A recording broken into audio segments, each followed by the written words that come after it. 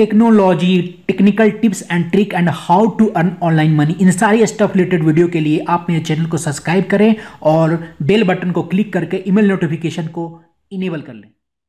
What is carrier aggregation?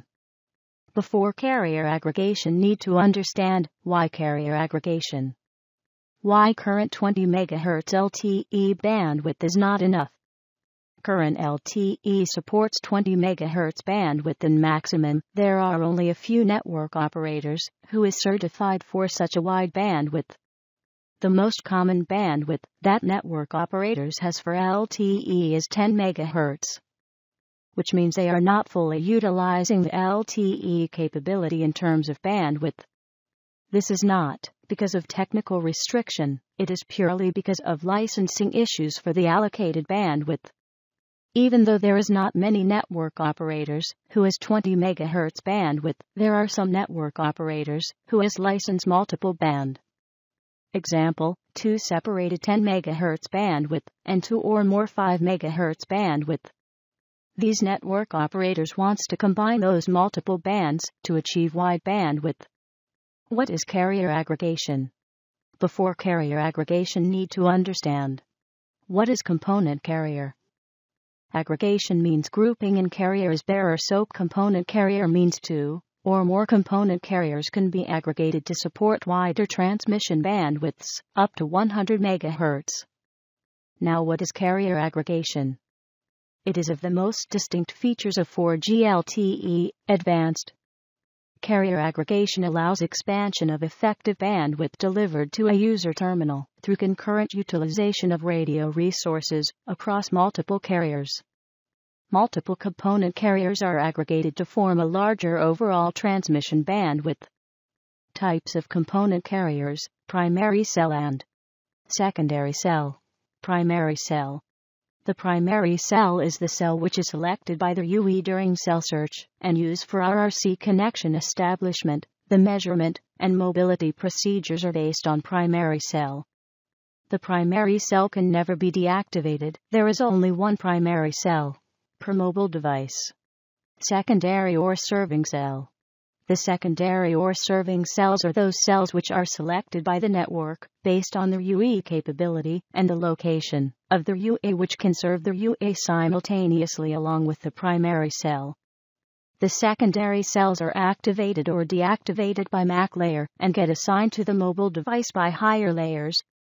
There can be more than one secondary cell per mobile device. The secondary cell are added and removed as required, while the primary component carrier is only changed at handover. Now, primary serving cell. The RRC connection is only handled by the primary serving cell, served by the primary component carrier. It is also on the downlink primary component carrier that the UE receives an AS information, such as security parameters. In idle mode, the UE listens to system information on the downlink primary component carrier. On the uplink primary component carrier, PUC, CH, is sent. Random access procedure is performed over primary cell. PDC, CH, PDS, CH, PUC, CH, push can be transmitted on primary serving cell. Measurements and mobility procedure are based on primary serving cell. Primary serving cell cannot be deactivated. Now, secondary serving cell. Secondary serving cell is configured after connection establishment to provide additional radio resources. RATCH procedure is not allowed in a secondary cell. PDC, CH, PDS, CH, push can be transmitted on secondary serving. MAC, layer-based activation or deactivation is supported for secondary serving, for UE battery saving. Can be cross-scheduled in secondary serving. Carrier aggregation supports wider bandwidths. Using carrier aggregation, a spectrum of up to 5 component carriers can be aggregated up to a joint bandwidth of 100 MHz. Now we will discuss overview of carrier allocation and network architecture. Each aggregated carrier is referred to as a component carrier. The component carrier can have a bandwidth of 1.4, 3, 5, 10, 15 or 20 MHz, and a maximum of 5 component carriers can be aggregated, and maximum aggregated bandwidth is 100 MHz. In FDD, the number of aggregated carriers can be different in downlink and uplink. Number of uplink component carriers is always equal to or lower than the number of downlink component carriers. The individual component carriers can also be of different bandwidths. Carrier aggregation is applicable to both FDD and TDD.